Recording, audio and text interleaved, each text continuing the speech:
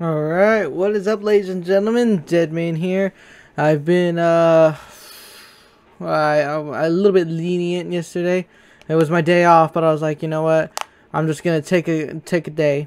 So stream maybe tomorrow, Thursday, or Friday, whichever one comes first. So I'll figure it out. But until then, I'm gonna do this recording. And what am I gonna do today? I'm gonna react, obviously. And what am I gonna react to?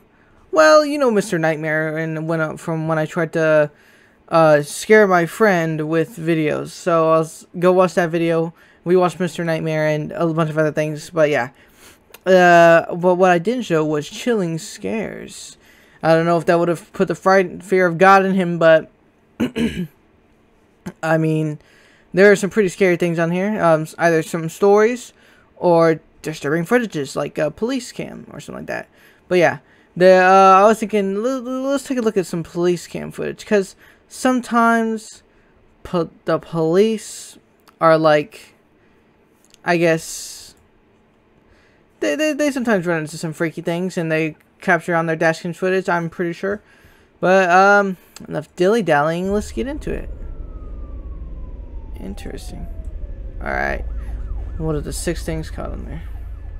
In August of 2012, the dashcam of this police cruiser would capture an officer with the Louisville Metro Police Department pulling over a Honda Accord that had expired plates. 3 were inside the vehicle, and upon talking to them, the officer conducting the traffic stop would quickly pick up on the nervous and anxious behavior they were giving off. A few seconds later, and the officer would hear the sound of kicking and yelling coming from inside the trunk of the vehicle. This is when the officer would call for backup and have to forcefully detain the 3 suspects.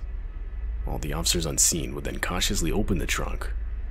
They would find a man with a towel tied around his head and his hands tied around his back. Holy crap. The man inside the trunk turned out to be the owner of the vehicle. He had been working the closing shift at a Circle K gas station 7 miles down the road. Dang. Once he closed up the store and started walking to his car, he would be attacked.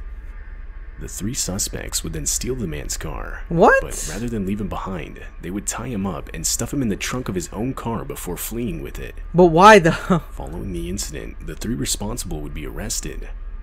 They were later identified as 27-year-old Trent Bly, 27-year-old Joseph Davis, and 28-year-old Brittany Elder. Oh my god. What they had planned to do with the victim Brittany. is still unknown. Well, Had the plates on the car not been expired, the traffic stop likely would not have even happened, and the victim would have been at the complete mercy of these people and their intentions. Other than being roughed up and moderately dehydrated from the heat of the trunk, the victim would make it out unharmed. Alright.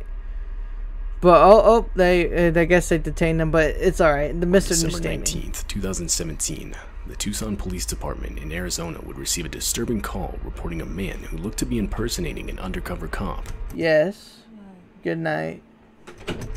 The caller stated that he, along with a couple friends, had been parked on the side of the road when a man claiming to be an undercover cop pulled up next to him. Aw, come on. He further stated they had all been searched, and one of them was even put in handcuffs.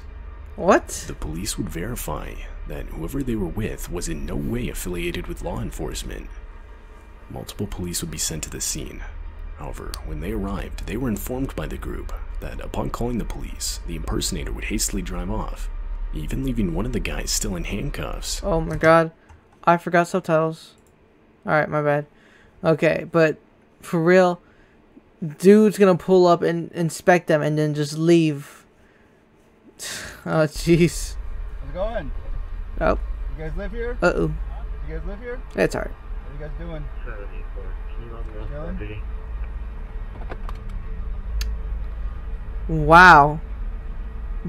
I don't know what his motives were behind this or what exactly he was planning to do, but it seemed like he had absolutely no idea what he was doing. And wow, even going as far as to handcuff him, leave him there, and then just leave him handcuffed. It's days later, detectives were able to track down the identity of the impersonator. Amazing. And he would quickly be arrested. Alright. With the help of a search warrant, officers were able to confiscate multiple items used during the incident. These included a white 4-door sedan with built-in red and blue flashing lights, a radio earpiece, a baton, and a dash cam. Upon further inspection of the dash cam, police found that it had been recording the whole thing. Not only that, it also showed multiple other times that the impersonator had pulled over and confronted different people. No way. Dude incriminated himself even further. I don't know what he was. He doesn't even have a. Well, okay. Hold on. My only thought is, of course, officers can go in that normal clothes sometimes.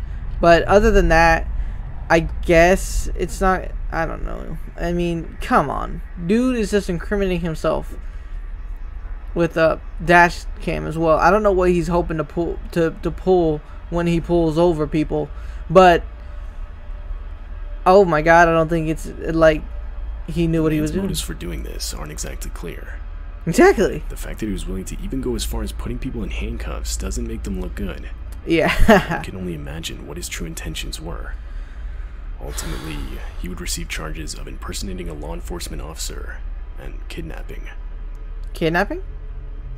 Well, I guess I can see with the handcuffs. But, jeez, the guy is just ridiculous. This dashcam footage shows the response to a 911 call reporting a burning truck. Oh, The call was crud. made in the late hours of February 11, 2017 in Glen Heights, Texas. It was reported that a truck engulfed in flames was stopped in the drive-thru lane of a Jack in the Box, dangerously close to the building itself. Oh, jeez. Officer Chris Womack was the first respondent on scene. When he arrived, it was clear that the truck was to the point where it could explode at any time. So, thinking quick, the officer bravely used his own patrol vehicle to push the truck to Okay, where it was a Chris. safe distance from the restaurant building. Yo, Chris is a legend for real. Going in there, get like, I guess, trying to get the truck out of the way. I don't even know how to. Well, you never know with the truck, but at the same time, I don't know how it would get like that. Like, jeez. But hey, hats off to Chris for going out there and stopping, or at least getting the truck further away if it The act was able to save any damage to the building.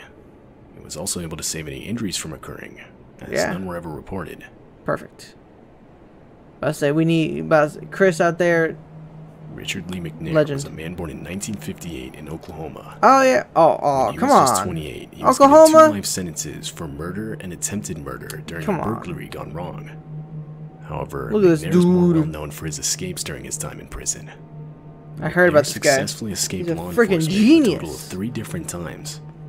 His first 3. escape didn't last that long, only able to stay on the outside for a matter of minutes. And the second escape was a little different. 9 months out of prison as a fugitive on the run. Then, on April 5, 2006, McNair would make his 3rd and final attempt at escaping. It was successful, but seemingly not for long. As he was running on the side of the road, a police officer would notice him, and because police were informed of an escapee at the time, the officer would stop him. Ah, Devil, the officer got okay. you live around here, buddy? No. Where you live Oh at? no. Down the road by Pineville. Pineville? Uh-huh. Okay. Do you have any form of identification on you? No, man. All right. Yep. Oh. Dude says What is he's we got an going escapee? on a jog. Wow.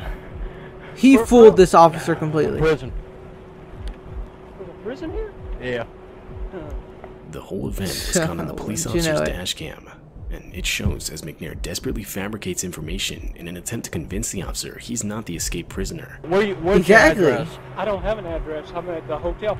We're working on Oh my stuff god. like that, the roof Wow. Roofing? Yep. Okay. for my brother. All right. I mean, Where you staying at? That Titusville or Titus Inn?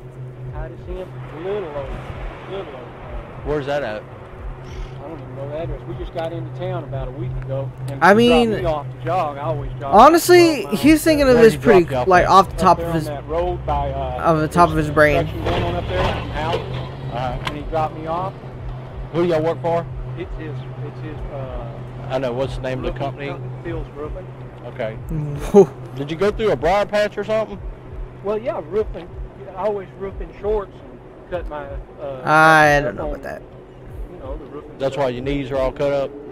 McNair's ability to quickly come up with fake information Oh, yeah. proves extremely helpful in convincing the officer he had nothing to do with the escape. I mean, However, he would make a couple mistakes. exactly. That's the one At the thing. beginning of their conversation, the officer asks for McNair's name. He does this once again near the end of their conversation. What's your name? Robert Jones. Robert Jones? Robert Jones. What's your name again? Jimmy Jones. McNair gives 2 different fake names, though the officer doesn't catch this, and in the end, Yeah, how actually did he lets not- McNair go thinking he's just a jogger? When I crossed the What? track down there, I I saw you still do running. not I said, understand well, that. How lucky can I be? No. I'm not no prison escapee. Wow. I'm sorry to have to hold you up, but Hey, no, I'm just doing my job, I know man. you are. That But, is crazy. Yeah, just be careful. You'll probably get stopped again, okay? Don't be alarmed by it. All right. That's our quick line You there. have a good day now. Be careful, buddy. Thank you. All right. Dang. This crucial mistake would allow Richard McNair to remain free for a full 1.5 years after this encounter. Once he was finally discovered again by law enforcement, he would be sent to a Supermax prison in Florence, Colorado, the most secure prison in all of the United States. Dang. Another attempt to escape was never made by Richard Lee McNair.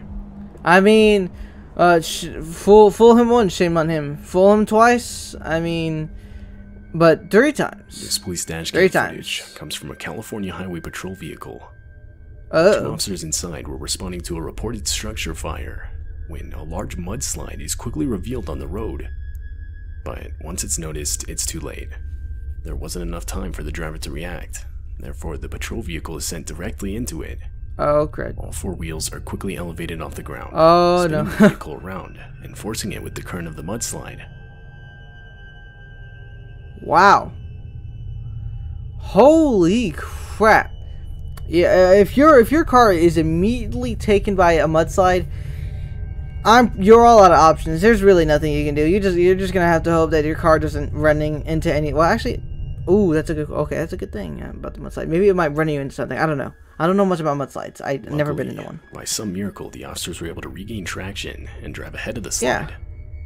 By that point, there wasn't much they could do but warn pedestrians and watch the disturbing sight of the mudslide rushing down the road and tearing through their city. Dang. Exactly. Like, come on. You never expect these types of things, and Get out of here! Get out of here! Go! Go! It's gonna come right through us. What are we supposed to do? I have no idea. yeah, I'm about to say, like, as it's happening, it's kind of in the heat of a moment. You don't know what you're gonna do. A very active mudslide coming down Olive Mill towards the 101 right now. Oh my God, overtook our that vehicle flashing as we were light. heading north on Olive Mill. We were able to barely escape, and we're down by the freeway now. But it's there's a lot of debris and a lot of flow coming down. It should be on the near the freeway very shortly. Okay, stop flashing. Oh, it's flashing again. No. Oh, there it is. There's the mudslide. Mike, get in the car! Mike, get in the car! Get in the car, Mike! Get in the car! Get in the f***ing car! Mike, Jesus Christ. Get the PA on. Honestly, cleaning up a mudslide must be In the early crazy. morning hours of July 27th, 2018, Okay. police in Wyoming received multiple calls reporting a reckless wrong-way driver on the highway. What? Officers Rob Meredith and Chris DeBoer were the first on scene. In order to stop the driver, the officers were forced to use their own police cruiser as a makeshift barricade. No which was all freaking caught on way. their dash cam. Let's see it. Oh, here it comes. Oh, that honestly, okay. Watch yourself. Taking a straight hit from a car, that's gonna. We are going to set up like this. I mean, okay, it's good to stop it, but at the same time, the impact. You got to think about the impact. Like, As the two set up, the headlights of the wrong-way driver can be seen quickly approaching. oh, there he is. Okay. Disturbingly, they're showing no signs of slowing down, Oh no, even they're not. diverting their vehicle's path to avoid a head-on collision. They did what? They don't even divert after they see it. Oh jeez. Holy crap. You alright? Yep. I don't The know. reaction of Officer Chris DeBoer to turn the cruiser into the impact was the only thing saving the vehicles from a head-on collision. For real. Most likely fatal situation. The wrong-way driver later stopped further down the road and was taken to the hospital for treatment of injuries. Ah. He was a 60-year-old man and was charged with his third offense of operating a vehicle while intoxicated. Third As offense. for the two Okay. police officers, they were lucky enough to make it out of the incident with only minor injuries. Minor injuries better than any other injuries. That is crazy. Alright, guys. I guess a quick, like, maybe 15-minute video or something. But yeah, if you want to see me react to more chilling scares, there's volume 2 to dash cam videos for police. So yeah, if you want to see that, leave a like, comment, subscribe, turn that notification bell. Yeah, I'm Deadman, and this has been another reaction video. I'll see y'all with this. Good day, ladies and gentlemen. Oh.